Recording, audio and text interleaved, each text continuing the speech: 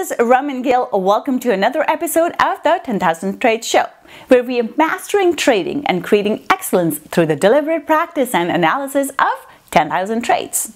Today we'll take a look at how to trade a railroad reversal setup. This type of a trade setup is a reversal pattern, so we're looking for price to move in the opposite direction of where the price has been going. So let's go on to the charts. We'll take a look at how to identify this trade setup, where to place our stop loss, and as always, how to exit the trade with a profit. We're looking at railroad tracks trade setup. A railroad tracks trade setup is a combination of two candles.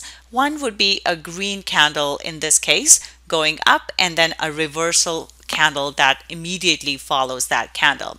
So in this case, this is a bearish trade setup. We see price come into the support and resistance level, and then price rejects that level. Now, railroad tracks can be a bullish or a bearish reversal signal. When we see this type of a trade setup, this is a bearish signal. If we were to see it at the bottom here with bullish candle being the second candle, that would be a bullish reversal signal. So in this case, we're looking at a Euro US dollar 15-minute chart. As we can see, price was going up, hits an important support and resistance level, and then fails to hold above this level. And we see this railroad tracks trade setup here. Once we see the candle close, we can take an entry on pullback or at the close of this candle. So we enter the trade short.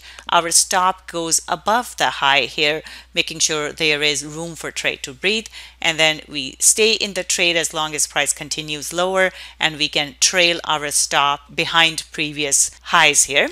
And as we can see, price continues lower. And then we come into this next level of support and resistance where price drops sharply but then pulls back.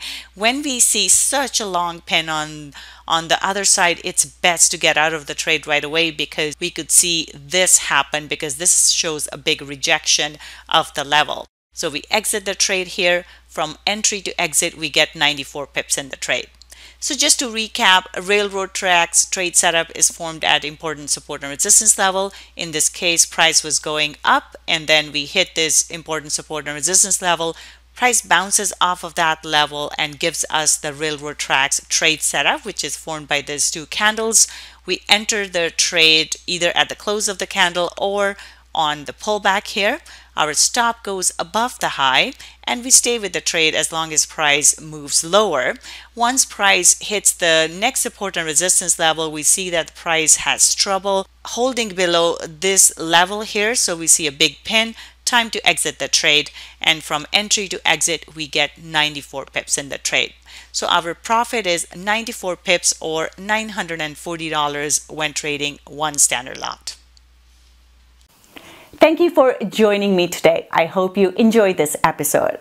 If you would like to see more great trade setups like this, I invite you to like, comment, and subscribe to the channel.